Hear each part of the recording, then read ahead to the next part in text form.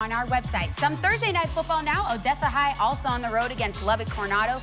Odessa threatening early. Ivan Miranda marches the Broncos offense right down the field and hits Nate Calvary across the middle for a touchdown. Broncos up early 6-0. Next drive for Coronado. 4th and 1 from the 20. Sawyer Robinson hits John Hernandez to tie the game at 6.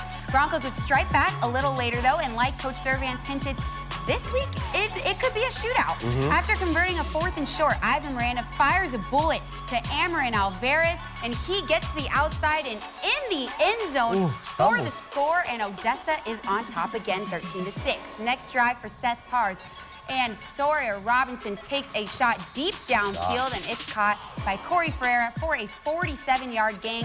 That would lead up to this, and the Mustangs tied up but took this one 44-27.